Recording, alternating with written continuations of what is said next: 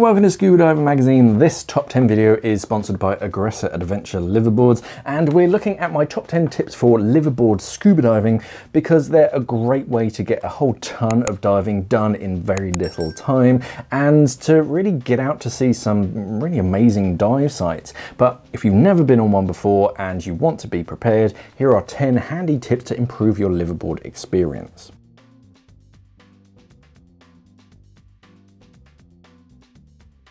One thing that you will very quickly learn on a liveaboard is that they're intensive, and whilst you can do every single dive on the entire itinerary, upwards of 4 dives a day for 5 days in a row can really take it out of you. So plan a dive like in the following day or whenever to skip so that you don't burn out and end up missing a great dive because you did go on that 6 AM dive before breakfast.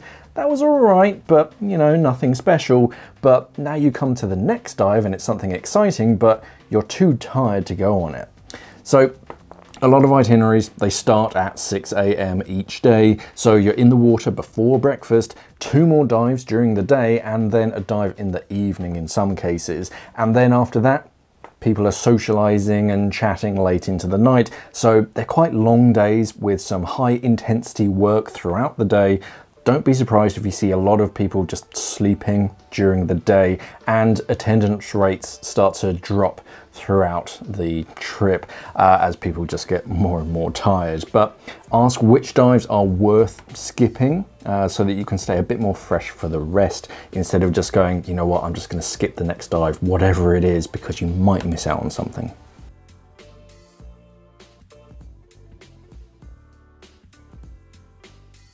Look after your ears. If you're in and out of the water for days, even if you do equalize early and often, your ears can actually hurt over time. What it actually is that the skin cells inside of your ears, they swell up with the water because they're saturated, and they create little crevices between them that bacteria and nasties find their way into, and that can actually cause irritation in the very sensitive outer ear.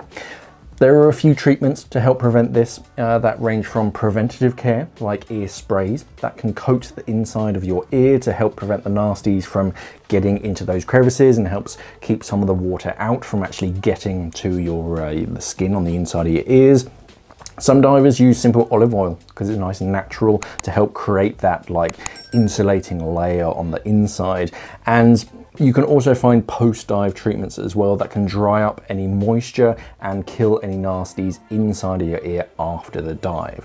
If you look up swimmer's ear or otitis externa for treatment and prevention, it's definitely worth investing in a little something to protect your ears, because yeah, it's not equalizing, it's actually nasties on the inside, and that water, the constant water, that's actually getting a little ear infection.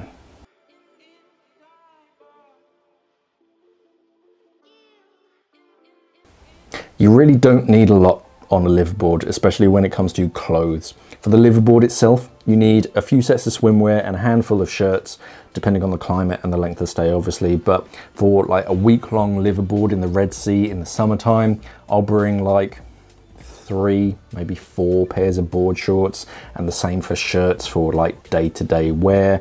Then I'll have an extra outfit for travel, and that's really about it. You're typically barefoot all week except for dive boots whilst you're actually on the dive, so bring some decent footwear for traveling to and from the airport and all that kind of stuff. And that's about it for footwear, depending on itineraries. Obviously, if there is this random like hike in the middle, then yeah, you're gonna need it. But for most week-long liveaboards, you're just out to sea for 5 or 6 days, and yeah, you're barefoot for most of that. But actually in my kit bag, a good 80 to 90% of what's in my kit bag is dive gear.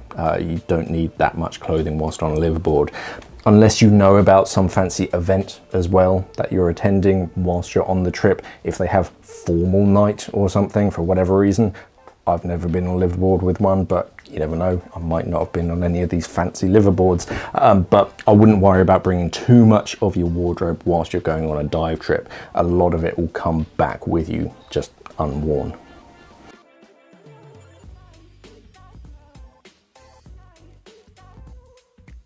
There will come a time during the trip after a dive when you want to go inside to grab something from your cabin before drying yourself off completely.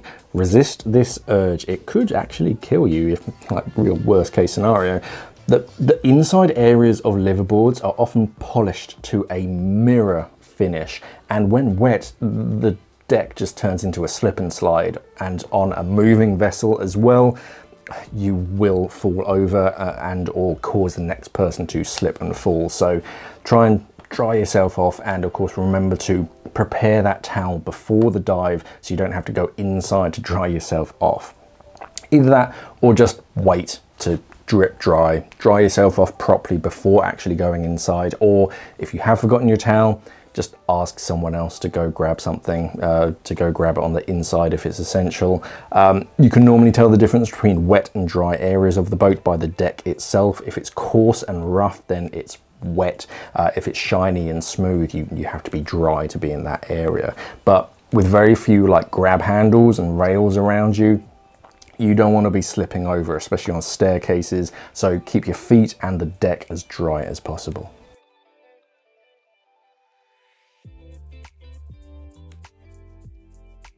If you're given the choice of which cabin is going to be yours, then try to go as high up and as near the center as possible. A lot of the machinery, like the engine and the compressor, is going to be at the back of the boat and in lower decks as well. So if you're a light sleeper, you might get some engine noises at time if you're in those lower decks and nearer the back. I also find it a little bit stuffy in lower decks. It may just be me in the boats that I've been on, but I tend to prefer upper decks as much as possible for a bit more fresher air. If you're midship as well, you don't get quite as much of the boat movement if that affects you. You'll often find a lot of divers just bringing their pillows up to the top deck to sleep under the stars and in the fresh air during the night. It's very much up to you.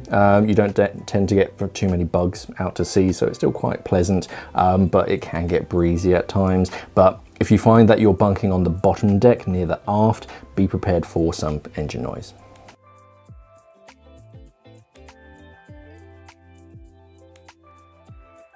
Now, I find it really easy to relax into a place and end up spreading my stuff all over the place, and I have to really keep focusing on keeping all of my stuff organized and in the right place on the liveaboard so it doesn't end up going missing.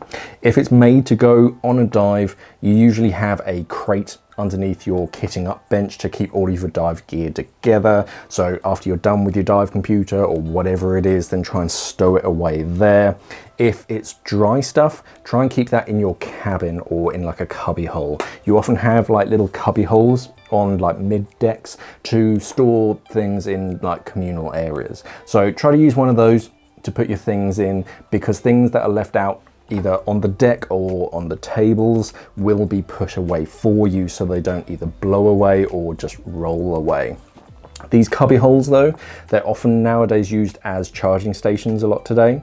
More about that a little bit later, but there's surprisingly little room on a liveaboard, and just try to keep your stuff as organized as possible and try and come up with a bit of a routine and a space for each individual thing. So your logbook lives here in your cabin, your reading books and charging cables, they live here, clothes are stowed away here, so that you don't end up picking up someone else's towel or something thinking that it's yours because you forgot where yours is. So yeah, just try and be really regimented and keep things always in the same place each day.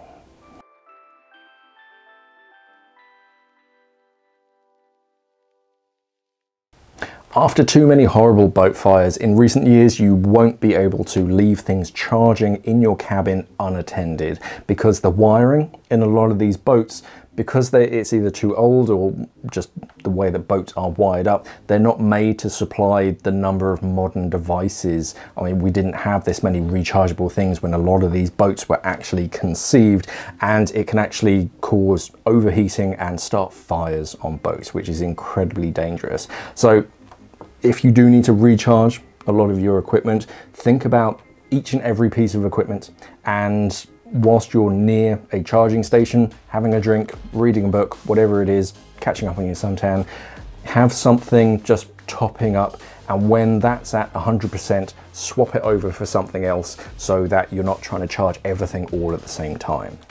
A lot of electronics today, they all charge from a USB fitting, so you don't need to bring quite as many different plugs and adapters for each of your individual electronics as you used to years ago. But think about keeping things charged, like your dive torch, your camera, and of course your dive computer if it's rechargeable nowadays. That way so that you don't end up halfway through a dive and suddenly something dies.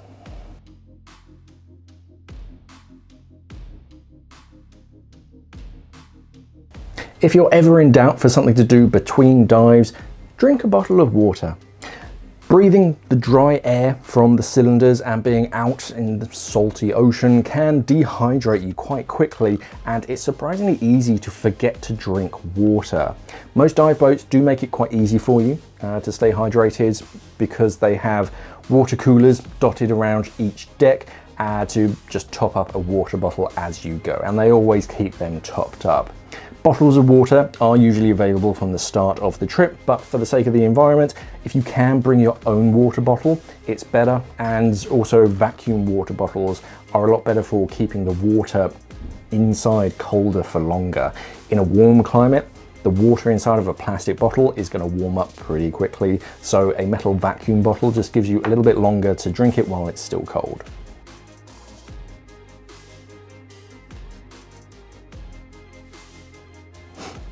If you're new to scuba diving, get your Nitrox ticket and use it on a liveaboard. After day 3 of a liveaboard, you can usually pick out the Nitrox divers from those diving on just plain old air. That extra boost of oxygen just perks you up a little bit. And on some liveaboards, it's actually included in the price, so fill your boots, or fill your cylinder if you're Nitrox certified. Nitrox improves your diving as well. If you're uninitiated, you don't know what Nitrox does.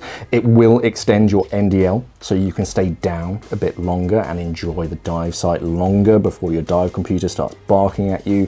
But don't worry if you haven't done the course before you leave, because the guides on liveaboards are usually dive instructors that can teach the Nitrox course between dives, along with all sorts of other courses, so you can actually get it done then and there on holiday and then complete the course whilst you're out there.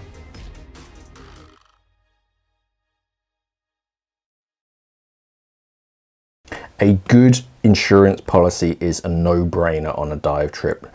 So a lot of tour operators actually insist on insurance, but not all insurance policies are made the same. Some policies have rather crafty clauses that mean that the policy is just voided the moment you go 1 centimeter beyond your actual qualification maximum depth. Even if it wasn't related to the accident, they can see that on your dive computer and just go, no, you can pay for that. Even if you're a good diver and you stick above your maximum depth limit no matter what, check what your policy actually covers, including hyperbaric chamber costs, repatriation costs, and look up what that can realistically cost where you're going so you're not caught out.